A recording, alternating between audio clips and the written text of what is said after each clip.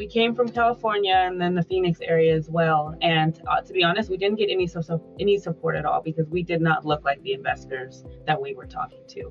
We did not look like their kids or their grandkids. So they could not see past that. So all of our companies, we bootstrapped. We were forced to bootstrap, but we made it work. However, that's different out here.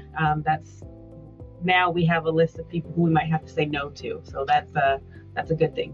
And to dig a little bit deeper in the why we personally felt that was happening is, not only did they just not, there was no way for them to really relate to us.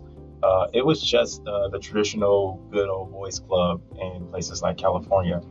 We had a business that was doing almost $3 million ARR. So when I took a flight to Silicon Valley, I mean, there was just a nonstop list of, these are the things that you guys are not doing, and these are the things we'd like for you to do, and et cetera. And then when we would go out and take this list for the first go around and like, okay, we did it.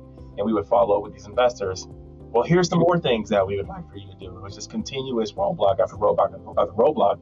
But then you'll get some kid from Stanford University who's never worked a job in their life, right? Which I'm going to out hustle them every single day, right? That's my job.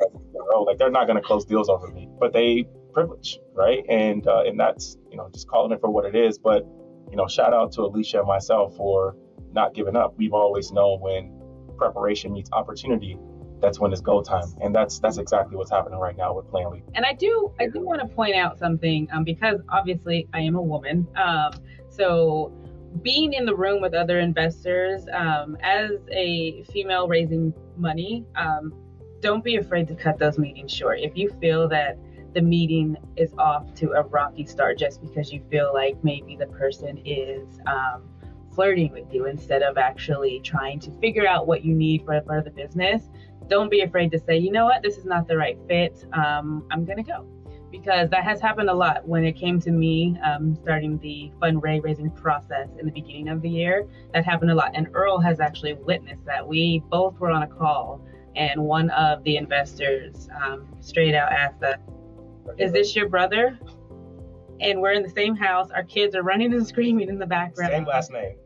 Yeah. And it just rubbed us the wrong way. And that's when he actually realized, oh, you actually go through that too as well when you're in the room with other male investors. But it's different, yeah. Yeah. It's a different experience. So I always, like she said, just don't be afraid to say no. Yeah.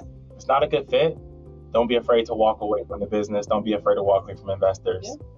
Don't sell your soul for your business. Make sure you are well, right? That's important. And you got to do what's best for you and your business. And it may not be a good fit. And trust me, there's enough investors out there that will see the value in what you're doing and the problem you're solving.